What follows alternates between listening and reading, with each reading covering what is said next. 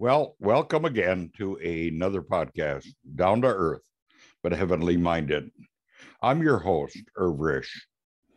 And as we move forward, we're going to be going through the entire New Testament. And with that, we're going to do a commentary afterwards. And with that said, let us just move on to our next section. And thank you for joining me.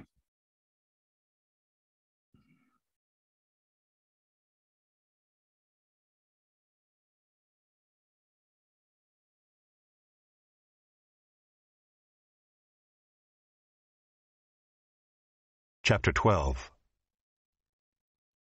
I appeal to you, therefore, brothers, by the mercies of God, to present your bodies as a living sacrifice, holy and acceptable to God, which is your spiritual worship. Do not be conformed to this world, but be transformed by the renewal of your mind, that by testing you may discern what is the will of God, what is good and acceptable and perfect. For by the grace given to me I say to everyone among you, not to think of himself more highly than he ought to think, but to think with sober judgment, each according to the measure of faith that God has assigned. For as in one body we have many members, and the members do not all have the same function, so we, though many, are one body in Christ, and individually members one of another. Having gifts that differ according to the grace given to us, let us use them.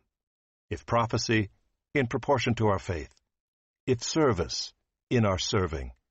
The one who teaches, in his teaching. The one who exhorts, in his exhortation. The one who contributes, in generosity. The one who leads, with zeal. The one who does acts of mercy, with cheerfulness. Let love be genuine. Abhor what is evil. Hold fast to what is good. Love one another with brotherly affection. Outdo one another in showing honor. Do not be slothful in zeal. Be fervent in spirit. Serve the Lord. Rejoice in hope. Be patient in tribulation. Be constant in prayer. Contribute to the needs of the saints, and seek to show hospitality. Bless those who persecute you. Bless and do not curse them. Rejoice with those who rejoice. Weep with those who weep. Live in harmony with one another. Do not be haughty, but associate with the lowly. Never be wise in your own sight. Repay no one evil for evil, but give thought to do what is honorable in the sight of all. If possible, so far as it depends on you, live peaceably with all. Beloved, never avenge yourselves, but leave it to the wrath of God. For it is written, Vengeance is mine, I will repay, says the Lord. To the contrary, if your enemy is hungry, feed him. If he is thirsty, give him something to drink, for by so doing you will heap burning coals on his head. Do not be overcome by evil, but overcome evil with good.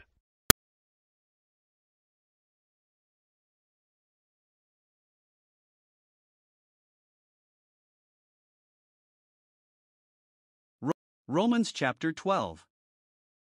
3. Dutiful, the gospel lived out, chapters 12 to 16.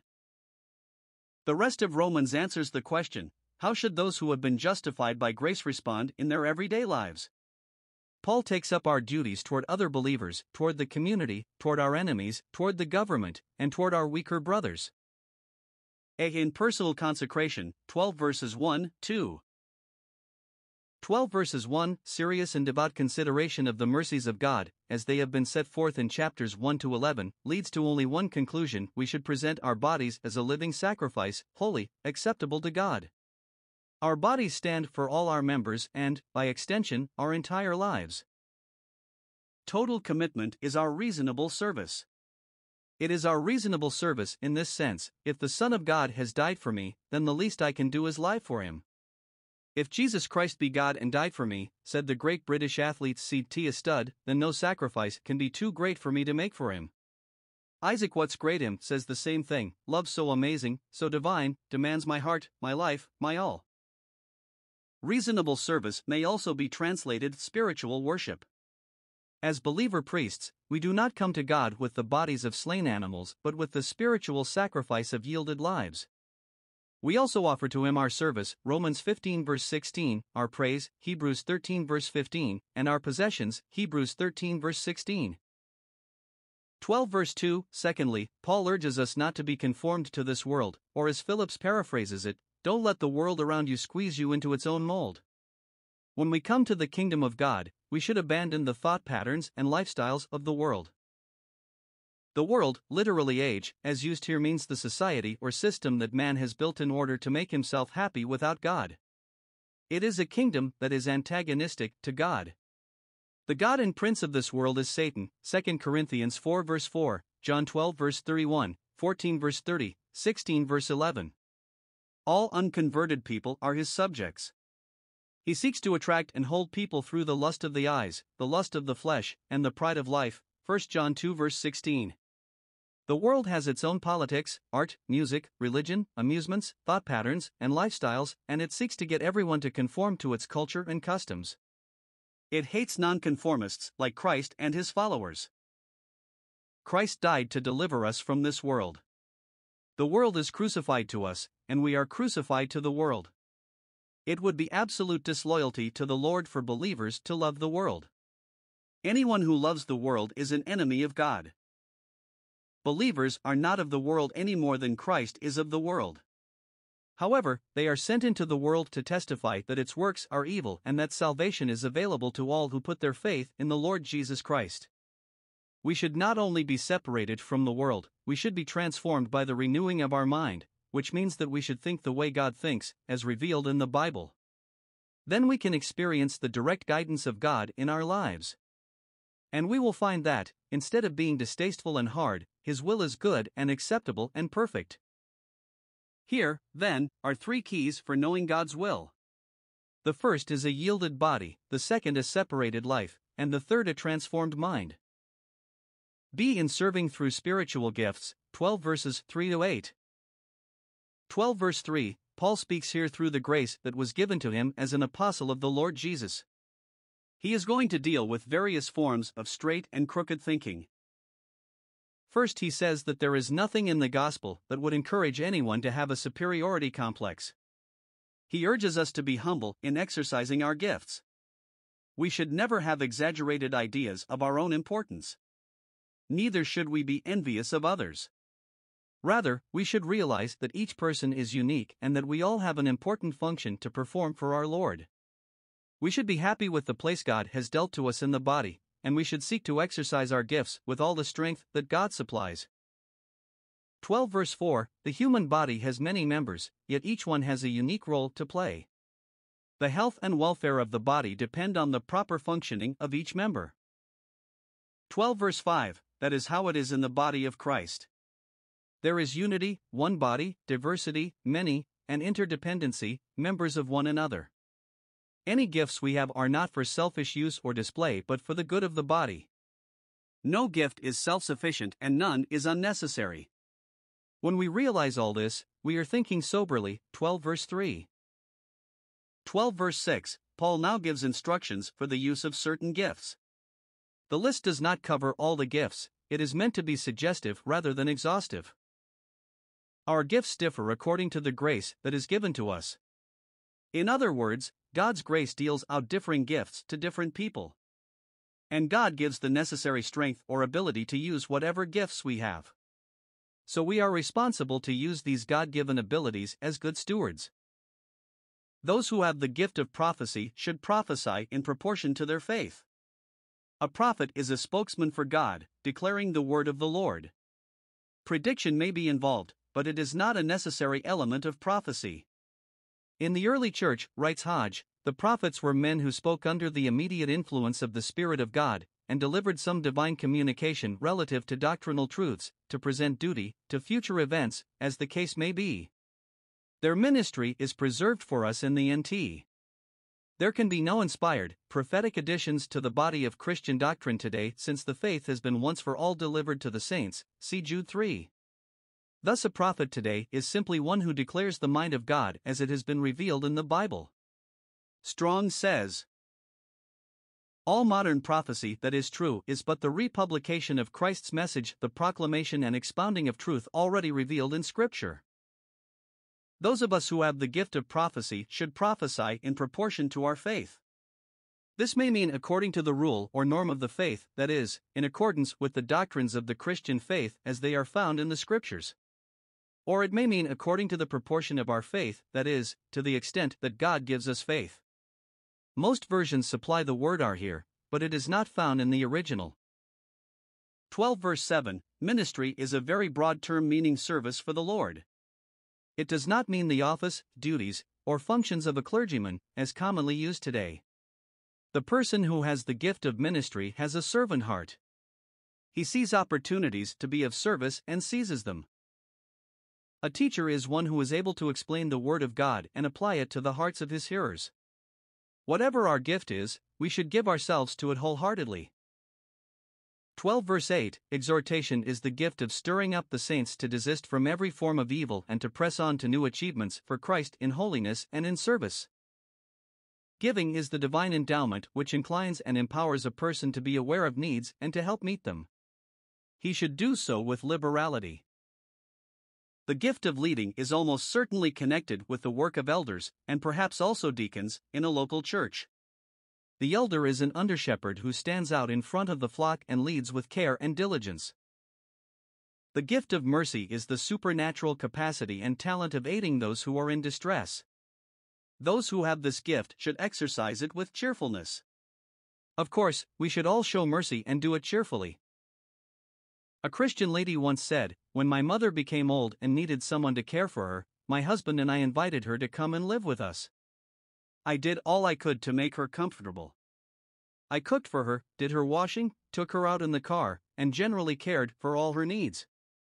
But while I was going through the motions outwardly, I was unhappy inside. Subconsciously I resented the interruption of our usual schedule.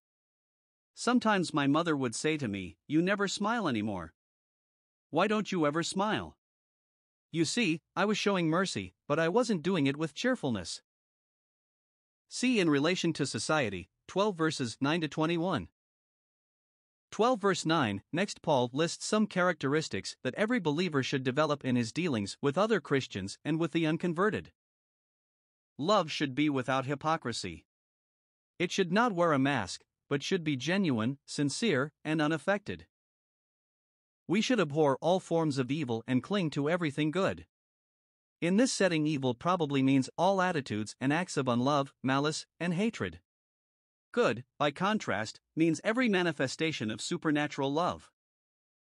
12 verse 10, in our relations with those who are in the household of faith, we should demonstrate our love by tender affection, not by cool indifference or routine acceptance. We should prefer to see others honored rather than ourselves. Once a beloved servant of Christ was in a side room with other notables before a meeting. Several had already moved onto the platform before it was his turn. When he appeared at the door, thunderous applause broke out for him. He quickly stepped aside and applauded so that he would not share the honor that he sincerely thought was intended for others. 12 verse 11, Moffat's colorful translation of this verse is, "Never let your zeal flag, maintain the spiritual glow, serve the Lord." Here we are reminded of the words of Jeremiah 48 verse 10, "A curse on him who is slack in doing the Lord's work." Nab. 'Tis not for man to trifle, life is brief and sin is here. Our age is but the falling of a leaf, a dropping tear. We have not time to sport away the hours. All must be earnest in a world like ours. Horatius Bonner. 12 verse 12, no matter what our present circumstances may be, we can and should rejoice in our hope, the coming of our Savior, the redemption of our bodies, and our eternal glory. We are exhorted to be patient in tribulation, that is, to bear up bravely under it. Such all-conquering endurance is the one thing which can turn such misery into glory. We should continue steadfastly in prayer. It is in prayer that the work is done and victories are won. Prayer brings power in our lives and peace to our hearts. When we pray in the name of the Lord Jesus, we come the closest to omnipotence that it is possible for mortal man to come. Therefore we do ourselves a great disservice when we neglect to pray. 12 verse 13, needy saints are everywhere, the unemployed, those who have been drained by medical bills, forgotten preachers and missionaries in obscure places, and senior citizens whose resources have dwindled. True body life means sharing with those who are in need. Never grudging a meal or a bed to those who need them, JBP. Hospitality is a lost art. Small homes and apartments are used as excuses for not receiving Christians who are passing through. Perhaps we do not want to face the added work and inconvenience. But we forget that when we entertain God's children, it is the same as if we were entertaining the Lord Himself. Our homes should be like the home in Bethany, where Jesus loved to be. 12 verse 14, we are called to show kindness toward our persecutors instead of trying to repay them in kind. It requires divine life to repay unkindness and injury with a courtesy. The natural response is to curse and retaliate. 12 verse 15, empathy is the capacity for sharing vicariously the feelings and emotions of others. Our tendency is to be jealous when others rejoice, and to pass by when they mourn. God's way is to enter into the joys and sorrows of those around us. 12 verse 16, to be of the same mind toward one another does not mean that we must see alike on non-essential matters. It is not so much uniformity of mind as harmony of relationships. We should avoid any trace of snobbishness and should be as outgoing toward humble, lowly folk as toward those of wealth and position. When an illustrious Christian arrived at the terminal, he was met by leaders from the church where he was to speak. The limousine pulled up to take him to a plush hotel. "Who usually entertains visiting preachers here?" he asked. They mentioned an elderly couple in a modest home nearby. "That's where I would prefer to stay," he said. Again, the apostle warns against a believer being wise in his own opinion. The realization that we have nothing that we did not receive should keep us from an inflated ego. 12 verse 17, repaying evil for evil is common practice in the world. Men speak of giving tit for tat, of repaying in kind, or of giving someone what he deserves. But this delight in vengeance should have no place in the lives of those who have been redeemed. Instead, they should act honorably in the face of abuse and injury, as in all the circumstances of life. To have regard means to take thought for or be careful to do. 12 verse 18, Christians should not be needlessly provocative or contentious. The righteousness of God is not worked out by belligerence and wrath. We should love peace, make peace, and be at peace. When we have offended others, or when someone has offended us, we should work tirelessly for a peaceful resolution of the matter. 12 verse 19, we must resist the tendency to avenge wrongs that are done to us. The expression "give place to wrath" may mean to allow God to take care of it for you, or it may mean to submit passively in a spirit of non-resistance. The rest of the verse favors the first interpretation, to stand back and let the wrath of God take care of it. Vengeance is God's prerogative. We should not interfere with what is His right. He will repay at the proper time and in the proper manner. Lenski writes, God has long ago settled the whole matter about exacting justice from wrongdoers. Not one of them will escape. Perfect justice will be done in every case and will be done perfectly. If any of us interfered, it would be the height of presumption. 12 verse 20, Christianity goes beyond non-resistance to active benevolence. It does not destroy its enemies by violence but converts them by love. It feeds the enemy when he is hungry and satisfies his thirst, thus heaping live coals of fire on his head. If the live coal treatment seems cruel, it is because this idiomatic expression is not properly understood. To heap live coals on a person's head means to make him ashamed of his hostility by surprising him with unconventional kindness. 12 verse 21, Darby explains the first part of this verse as follows: If my bad temper puts you in a bad temper, you have been overcome of evil. The great black scientist, George Washington Carver, once said, I will never let another man ruin my life by making me hate him. As a believer, he would not allow evil to conquer him, but overcome evil with good. It is characteristic of Christian teaching that it does not stop with the negative prohibition but goes on to the positive exhortation. Evil can be overpowered with good. This is a weapon we should use more frequently. Stanton treated Lincoln with venomous hatred. He said that it was foolish to go to Africa in search of a gorilla when the original gorilla could be found in Springfield, Illinois. Lincoln took it all in stride. Later, Lincoln appointed Stanton as war minister, feeling that he was the most qualified for the office. After Lincoln was shot, Stanton called him the greatest leader of men. Love had conquered. Well, this ends another one of our podcasts. And until next time, just remember, God is out here. And you can find out all about him in your Bibles. All you have to do is pick it up and read it. I have mine right here. And God is in this Bible. So please read it. With that said, bye for now. Till next time.